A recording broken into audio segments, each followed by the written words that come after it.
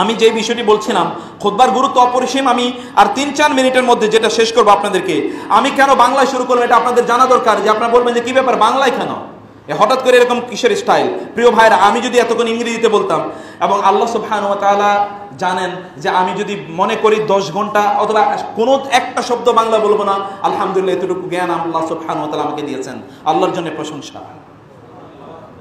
কিন্তু আপনারা কতটুকু বুঝবেন বলেন তো? তাইলে আমি অবশ্যই ইমাম আবু হানিফা রাহমাহুল্লাহ রদ্দুল মুখতার, এটা হানাফি মাযহাবের ফতোয়ার গ্রন্থ। রদ্দুল মুখতার ফতোয়া হচ্ছে ইমাম আবু হানিফা বলেছেন লোকেরা যেই ভাষা বুঝে ওই ভাষায় খুতবা দিতে হবে। লোকেরা যেই ভাষা বুঝে, এটা কার ফতোয়া? তাই আমরা ইমাম আবু হানিফাকে যারা অনুসরণ করি তাদের কি করা উচিত? তাহলে এটা কেমন কথা হলো যে আমরা তো সেটা মানি না?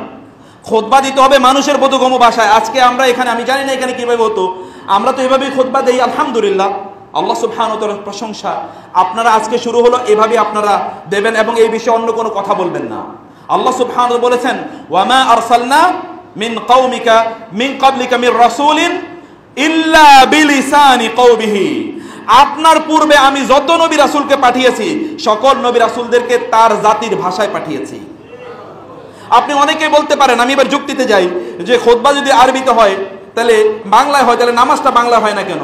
আচ্ছা, খুতবায় আমি এতক্ষণ যা বলেছি এটা আমার নিজের কথা, নিজের বানানো বক্তব্য বলিনি, কোরআন এবং হাদিস থেকে বলেছি বটে, কিন্তু শব্দগুলো কার? শব্দগুলো কার? আমার না? এই যে আমি বলছি, এটা কি আল্লাহ বলছেন না আমি বলছি?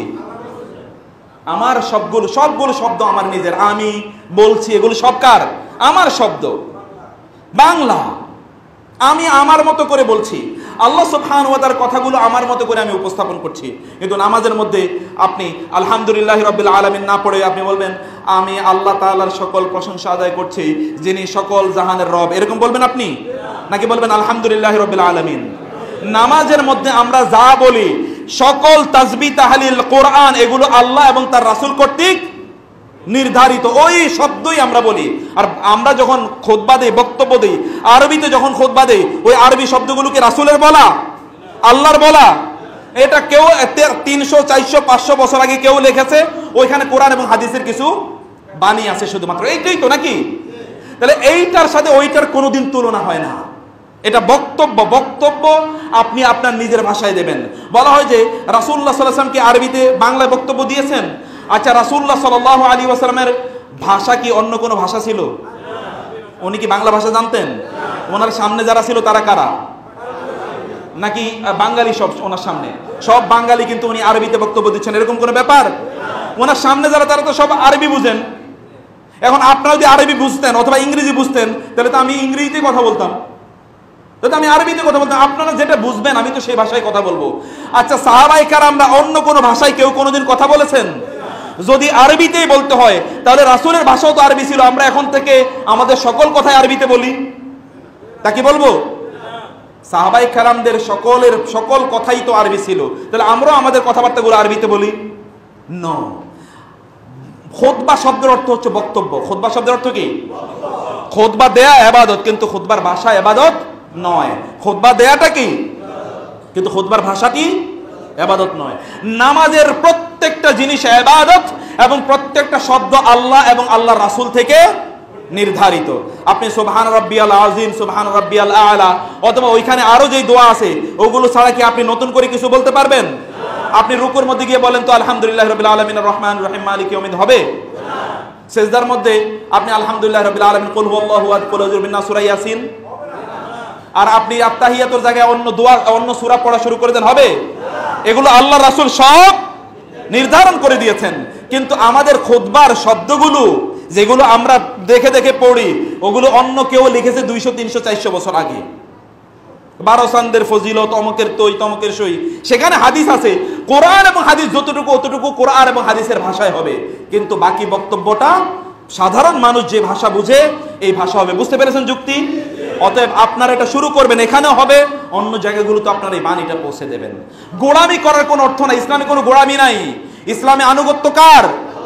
আল্লাহ এবং তার রাসূলের। প্রিয় ভাইরা, সেই কথাটি বলেই আমি সর্বশেষ আপনাদের দৃষ্টি আকর্ষণ করতে চাই।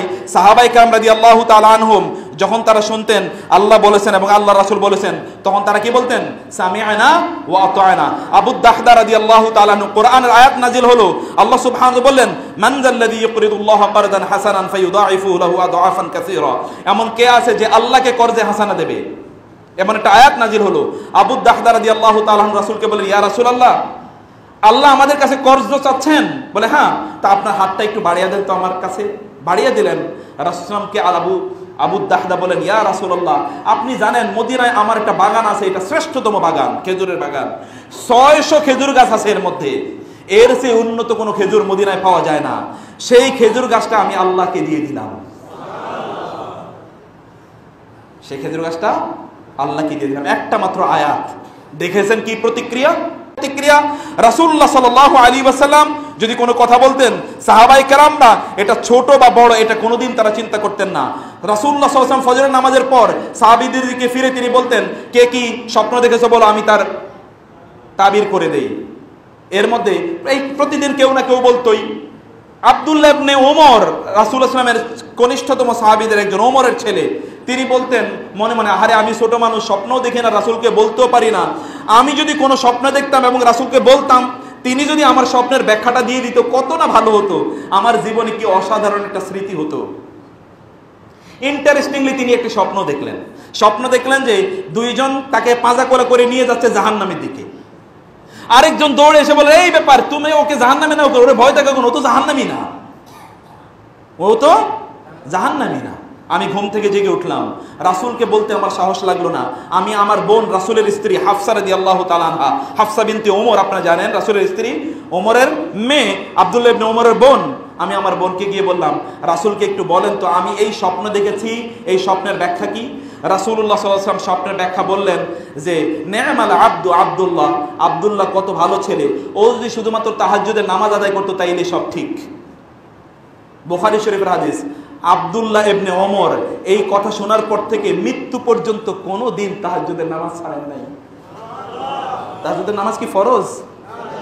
একটা মাত্র কথা, একটা আমি জানি না তার বয়স তখন কত হবে, 10-11 বছর অথবা 12 বছর। এই 12 বছরের ছেলের মাঝে কি প্রতিক্রিয়া তৈরি করেছে। আর আমরা 30, 40, 50, 60 বছরের মানুষের মাঝে এই প্রতিক্রিয়া তৈরি হবে না? হবে কিনা বলেন? হতে হবে। রাসূলের কথা শুনলে এরকম একটা প্রতিক্রিয়া প্লিজ তৈরি করুন। প্রিয় ভাইরা, লাস্ট যে কথাটি বলতে চাই, সাহাবায়ে কেরামরা তারা কোনো দ্বিধাদ্বন্দ্ব করতেন না, শুনলে যে রাসূল এটা বলেছেন ওকে। একজন সাহাবী হাতে স্বর্ণের আংটি পরে আসলেন, রাসূলুল্লাহ সাল্লাল্লাহু আলাইহি ওয়াসাল্লাম বললেন, সরাসরি বলেন নাই, তিনি বললেন, অনেকেরই দেখি জাহান্নামের অঙ্গার তার হাতের মধ্যে পড়া। এই কথা শোনার সাথে সাথে তিনি কি করলেন, তার হাত থেকে আংটিটা খুলে ফেলে দিলেন। রাসূল সাল্লাল্লাহু আলাইহি ওয়াসাল্লাম চলে গেলেন। সাহাবায়ে কেরামরা বললেন, ঠিক আছে আংটিটা নাও, নিয়ে তুমি বিক্রি করে দাও অথবা তোমার ওয়াইফকে দিয়ে দিও। তিনি বললেন, আল্লাহর কসম, আল্লাহ রাসূলের সামনে যেটাকে আমি ছুঁড়ে ফেলে দিয়েছি ওইটা আমি আর আমার হাতে কোনোদিন স্পর্শ করব না। স্বর্ণের আংটি দামি জিনিস, ব্যাখ্যা চাওয়ার চেষ্টা করতেন না। ব্যাখ্যা নাই, রাসূল বলেছেন আর কোনো বক্তব্য নাই। রাসূল বলেছেন এটা সুন্নত, মুস্তাহাব, ওয়াজিব, নফল, কোনো ইস্যু না। কে বলেছেন? অতএব এটা নিয়ে আর কোনো আলোচনাই নাই। রাসূল বলেছেন আর কোনো আলোচনা নেই, ওইটাই আমি করব। প্রিয় ভাইরা, আল্লাহ সুবহানাহু ওয়া তাআলা আমাদেরকে তার রাসূলের আনুগত্য করা তৌফিক